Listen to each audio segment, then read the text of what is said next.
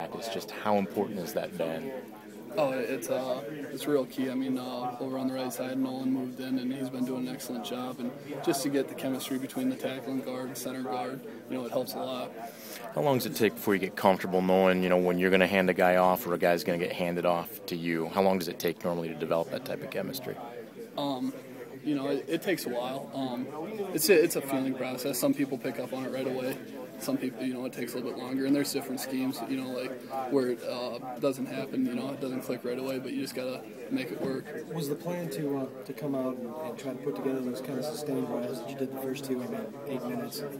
Yeah, that's our goal all the time. Just wear down the clock and move the ball. And our running backs did a great job. Ricky did a great job just keeping the ball moving, and put together some good drives today. How much difference a week of practice in a rivalry? Is it different, more energy, anything different during leading up to the game? No, it's the same every week.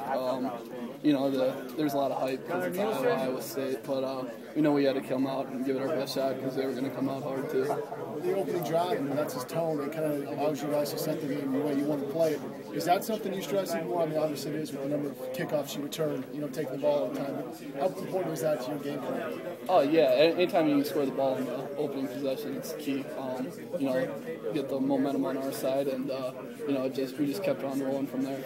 Let's made out of zone blocking and how long you guys have to hold to give basically the backs a chance to cut back if they need to. But today Robinson and Hampton looked like they were pretty north-south. Are these, how long do you have to hold? Are these guys that you worry about if you don't hold long enough that the cutback lane won't be there? Or are these guys off your hip and gone? Zone blocking scheme, you get on a guy, you just want to stay on him. No matter if it's north-south, east-west, you just want to stay on him, keep the body on, and let the running backs, make the reads from there.